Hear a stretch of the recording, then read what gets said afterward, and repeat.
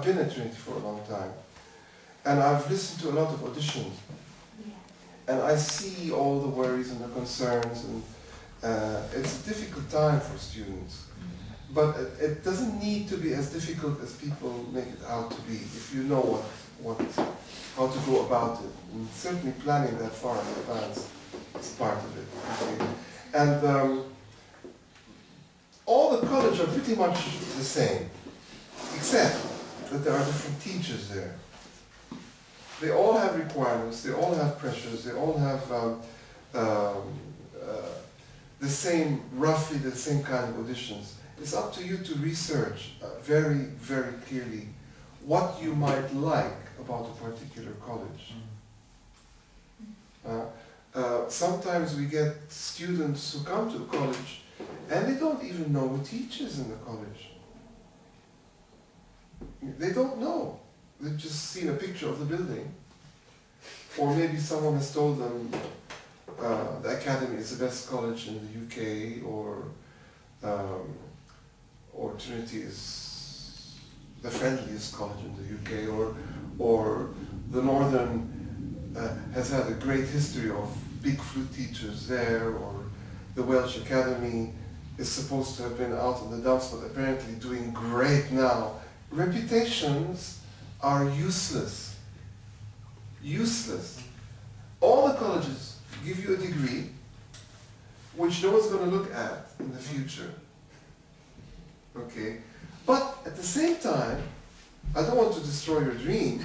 At the same time, it is a very important launch for what comes after college, in terms of meeting the people that you might wind up working with.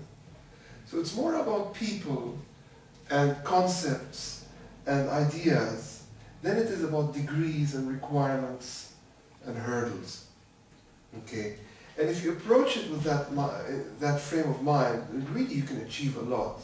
Because in the end, when you're standing there, sitting there, talking to people in the audition, they want to get to know what kind of person you are, as well as what kind of playing. Now, if the playing is very weak, then you might need to try somewhere else.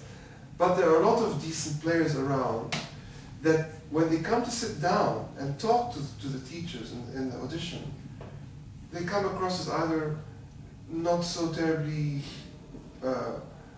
curious about things, or don't have a clear idea about what they want. This is a very important part of the audition that allows you to make a connection with the teachers that are listening to you. And it takes you knowing who the people are. It doesn't matter if you don't know the person that's auditioning you. What matters is that you know roughly the names of the people who are teaching there, roughly what the college stands for. If you have friends already studying there, really, this is a very good way of sorting out the propaganda that each college puts out from the reality of what the colleges are. Okay? So if you have friends that have left school before you, or someone from Latvia, for instance, like I will give you my student's name, and she can tell you what Trinity is like. You know, this way you start to have a clear idea of what it's like at the college before you go and play. And it's the same if you were to audition for an orchestra. Don't just sit in your room practicing your orchestral excerpts until you die. Go to the concerts of the orchestra, meet the flute players, become familiar with the way their conductor works, with the way the wind section likes to play. You might even get a feeling for the characters, you know. By the time you get to the audition, it's not just how well am I going to play my excerpts, although that's very important.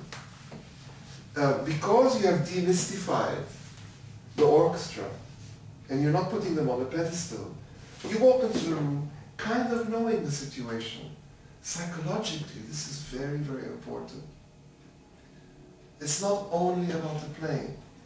And curiously enough, the more we panic and worry about the playing, the worse it gets. So there's only a certain amount of time you can do playing. while you're not playing, go on the websites, research and ask the questions that you